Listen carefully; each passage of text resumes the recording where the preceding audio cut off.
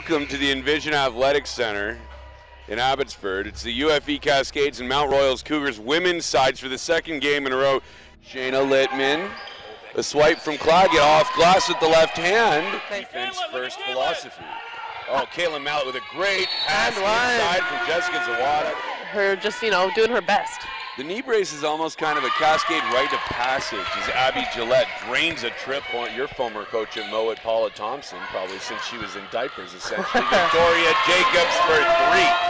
You know what? That's a tough matchup for Shayna, but she's doing a good job on her.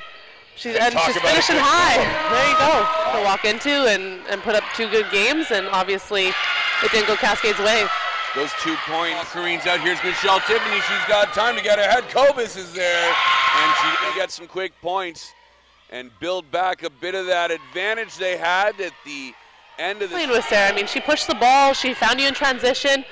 There you go. The right hand, 10 on the shot clock for 3. It's good from Erin. Shayna Littman coming through. Nice. There you go. I'll smile because when he writes out a play like he just did, it better not be wasted. And I mean, Sarah, there it is. Foul trouble for your bigs?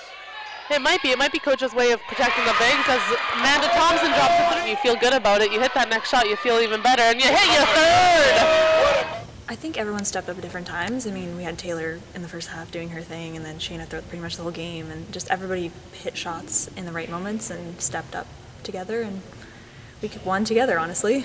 I think it was just not second-guessing myself at all. Just grab it, shoot it. Like, I knew I was shooting before I even got it, so it was kind of, that's probably why it went in more than thinking about it, so.